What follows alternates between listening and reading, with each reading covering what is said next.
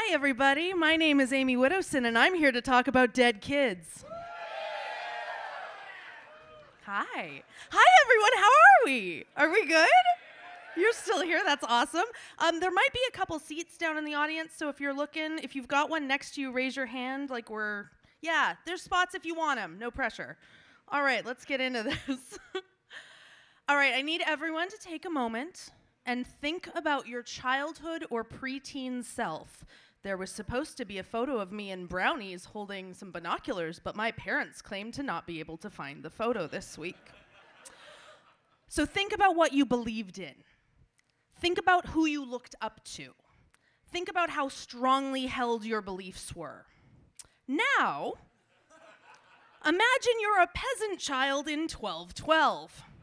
Since you're nearly the age of 7, you're expected to earn a living at this point. And at this point, you can also be executed for crimes like theft.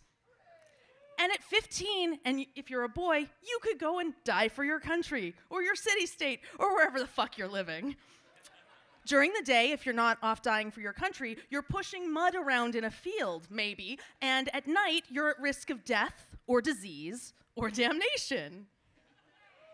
So, when you see a remarkable child preaching on the corner of your town, talking about piety and bravery in the face of evil, quoting the Bible and saying that you child, are the only hope for our sorry world. You, child, are the only one who can wrestle the Holy Lands away from the heathens. You might start believing him. And when he promises a raucous adventure along the way, in addition, going to faraway lands that you've only ever dreamed of or heard about from other people, you and your buddies might decide to leave your homes and join him. So, with thousands of other children, you travel for thousands of miles in one of the worst droughts in ages, going from town to town with your friends, begging for food, for water, because who was going to carry enough supplies? Your children, after all. Continuing to take one step after another, determined to follow the strange shepherd boy who's got the big JC's ear or something. It's hard. This is a dore etch. It's so hard. And along the way, your friends, old and new, either turn around and go home, or decide to stay in the towns you pass through, or they just die on the road alone. But you believe. My God, you believe, and you keep on walking, for the shepherd boy promised that once you reached the sea, the waters would part, and you would have a straight shot to the Holy Land, that you would liberate Christ's birthplace from the infidels and save all of Christendom. Now imagine that you finally arrive on the banks of the Mediterranean, and the fucking sea doesn't part. Would you continue following that boy? And especially, would you continue following that boy if it also meant almost certain enslavement and or death? So what are we doing here today, you're probably asking yourself. Well, we're here to discuss one of the most troubling stories of adventure and one of the most monumental fuck-ups in medieval history. There's also some, mass hysteria and weird hero worship if you're into that. No, not that one. The Children's Crusade of 1212.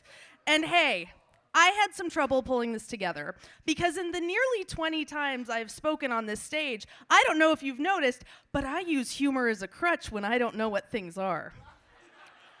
And hey, what's funnier than thousands of kids dying because a bunch of old white religious fanatics leading a continent decided they needed to go and conquer and civilize people that look different from them? What's funnier than tales of heat stroke and delirium and starvation on what were essentially death marches? What's funnier than knowing that at the moment when those who'd survived and made it to the shore, the damn sea didn't part and 1,000 wee tiny hearts broke in their tiny little chests because their leader wasn't the water-moving miracle worker they'd assumed him to be.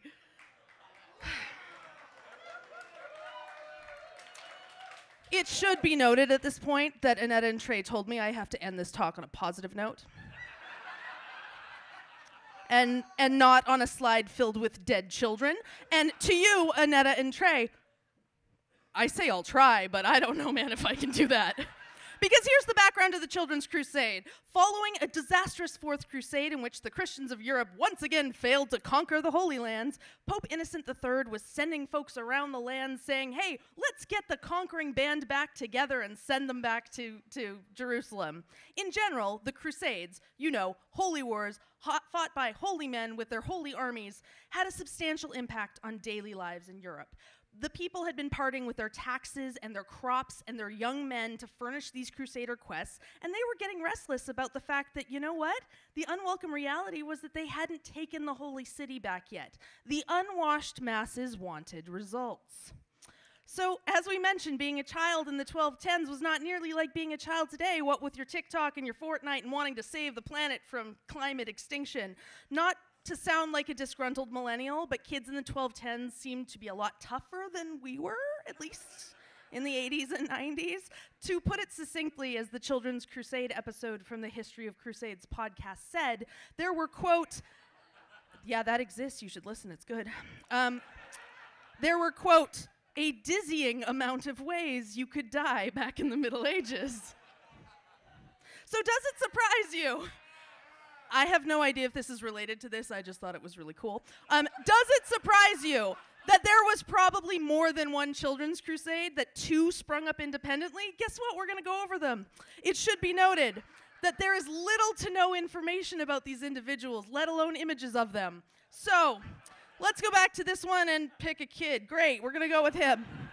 So, in 1212, a young man in Germany who, for funsies, carried around a Tau cross because, of course, set out to garner support for the Crusades. His name was Nicholas of Cologne, and he attracted 10,000 kids and led them over the Alps to Jerusalem. And look, I know I'm not good at directions, but that seems like a shitty way to get to the Middle East.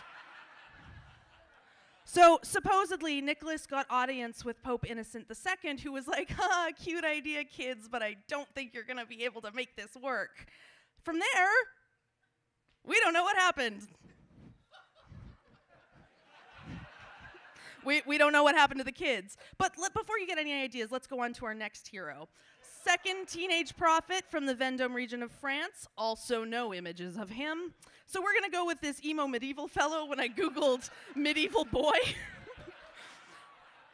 So Stephen was a shepherd, which was a really convenient occupation to practice when you claim to have miraculously received a letter from Jesus himself. He was a hipster shepherd, doing it before it was cool. Telling him that he personally had the power to remove the Muslims from Jerusalem. So setting off from Vendôme, Stephen took the children to Paris because he absolutely needed to show the king the letter that he got from JC himself. So Stephen rolls up, tries to get audience with King Philip II of France to tell him how he and Jesus were totes BFF, but Philip told him to fuck right off. So what did Stephen do in this situation? Well, it's what you do whenever old people reject something cool. You start recruiting even more child followers to take over the Holy Land, as you do. Apologies to the boomers in the audience.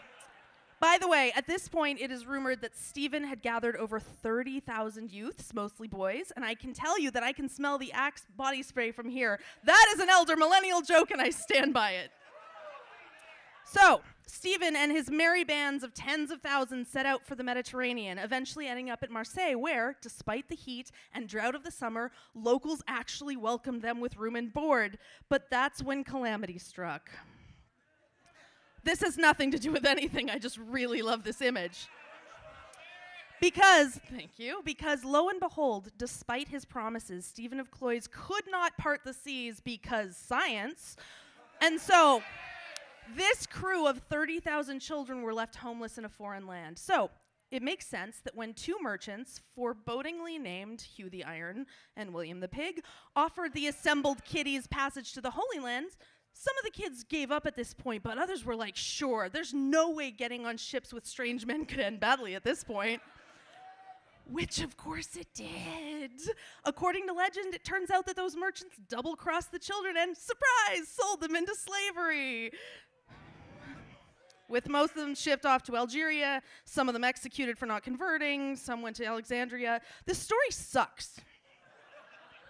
It really sucks. Trey and Annetta, I'm so glad I chose the dead children story as opposed to the other one, which was about building a highway. You know, this is...